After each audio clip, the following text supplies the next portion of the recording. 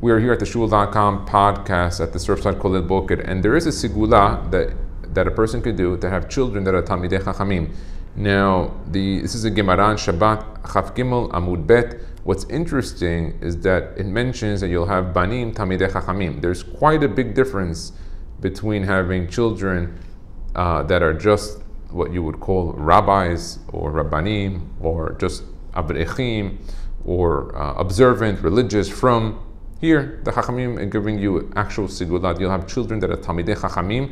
The classification of a Talmid Chacham is a really, really high one. So let's take a look at the Gemara. It says, Amar Rav Huna, Haragil Bener, someone who's careful with candles or with a candle. Haragil Bener, a single candle.